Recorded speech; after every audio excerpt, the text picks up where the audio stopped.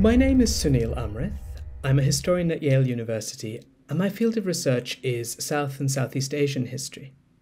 My work has focused on environmental history and the history of migration, and I've tried to bring those two fields together in new ways.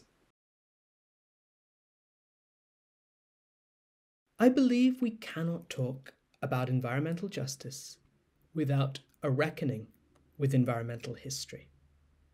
We can see this clearly in the relationship between environmental change and human migration, which is at the forefront of public debate today.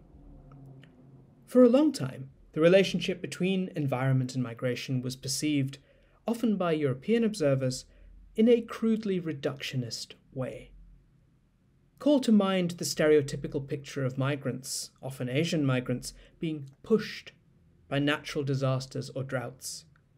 The depersonalizing language of push and pull factors is still very much part of our social science vocabulary. Quite rightly, the field of diaspora studies rejected this environmental determinism, emphasizing instead the creativity, agency, and struggle of migrant communities. I've tried to re-examine the relationship between climate, environment, and migration in a more open-ended, more complex way, in a way that puts power and inequality at the heart of our understanding. To do so, I've tried to work with diverse archives that foreground multiple voices, collecting oral histories, reading landscapes as records of work and suffering, turning to song and drama to understand how people have made meaning of changing environments, including those they encountered when they had to leave to make homes elsewhere.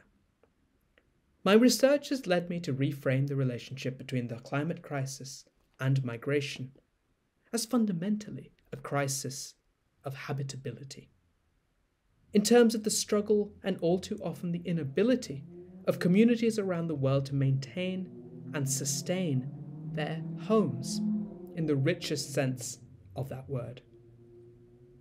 Seen in this way, we can perceive how heavily the crisis of habitability has origins in the legacies of colonialism, its economic legacies in producing vast inequalities of wealth and access to land, its political legacies in forging new categories of difference, in drawing borders that have become militarized and dangerous places.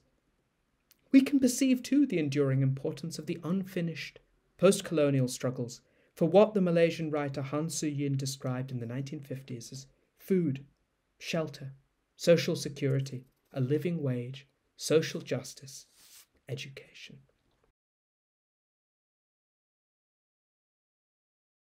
Environmental justice is about restitution and reparations. Without them, we cannot talk about justice at all. But we need to think more broadly. Our notions of environmental justice should encompass the freedom to create a livable home wherever people seek it, whether that is the freedom to stay put and not have to move, or the freedom to seek sustenance elsewhere, near or far, within or across borders.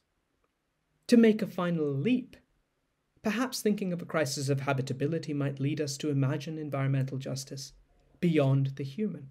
For humans are not alone, by any means, in seeking shelter, as precious places of attachment and familiarity are stretched to the brink of viability.